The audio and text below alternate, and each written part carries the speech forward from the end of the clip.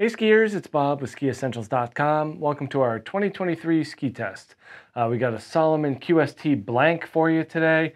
This ski returns unchanged from when we saw it last year, which is great news for those of you that really love this 112 millimeter underfoot powder and freeride ski. And we really had a blast on it as well.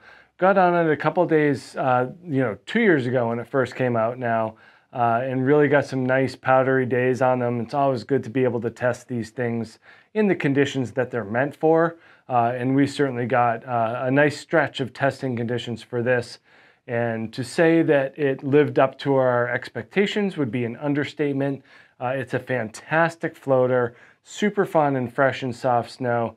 I think the thing that really caught us by surprise was how well it handled, non-fresh snow. So, even if you're just using this in a resort application, most of the time you're taking the groomer back to the chairlift or just, taking it easy on, a front side run.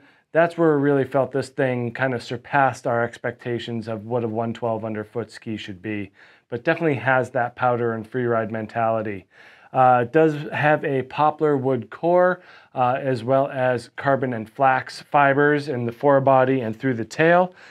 We also see corked amplifier in the tips and tails, and that keeps the ski nice and quiet and stable. We do feel that carbon and flax material really kind of light up when you load it up. If you push the front of this ski into the snow, you definitely feel the stiffness of that carbon pull you in and then rebound you at the end through the tail. So really good way of building that ski.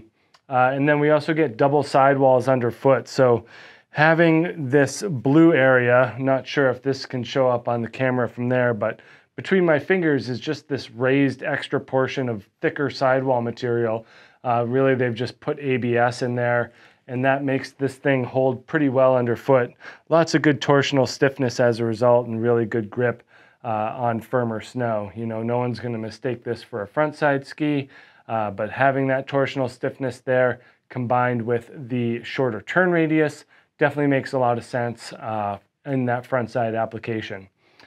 We do see that shorter radius here, so what they've done with this is they've really brought the taper in and made this ski pretty turny. This is the 178, and we see a 15 meter turn radius, so pretty short for a wide ski.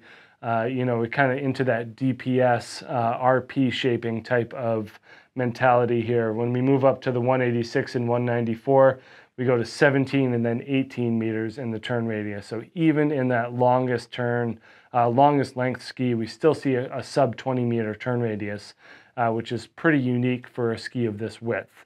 And then in that rocker and taper range, we're definitely seeing quite a bit. A very long tail rocker combined with tip rocker, almost kind of symmetrical in length, while still keeping some camber underfoot to help with that edge grip. But we really, really like the taper shape of this ski, really bringing that widest part all the way down to here, making that effective edge pretty short, having this thing get pretty bouncy in the soft snow, which is just a whole lot of fun. Similar in the tail, where we're seeing that widest part way down here, so that increased taper really makes for a smooth performing ski in that fresh and soft snow. And then just a closer look at that tail rocker from my angle here, starts right here, so super long in the tail, and then same thing in the tip. So just really loves to stay on top of the fresh snow. Great floater.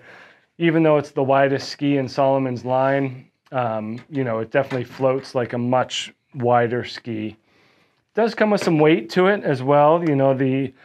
Just the sheer volume and mass make it heavy, but also that poplar is all there. And for that real deal ski, 2,110 grams here in this length, and again that bumps up as you get into the longer length. So be prepared for a heavier weight on the feet, but certainly doesn't feel that way with that rocker and taper shape, especially in the soft snow.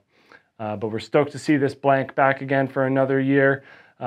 Check this thing out at Skiessentials.com, and we'll see you out there on the hill.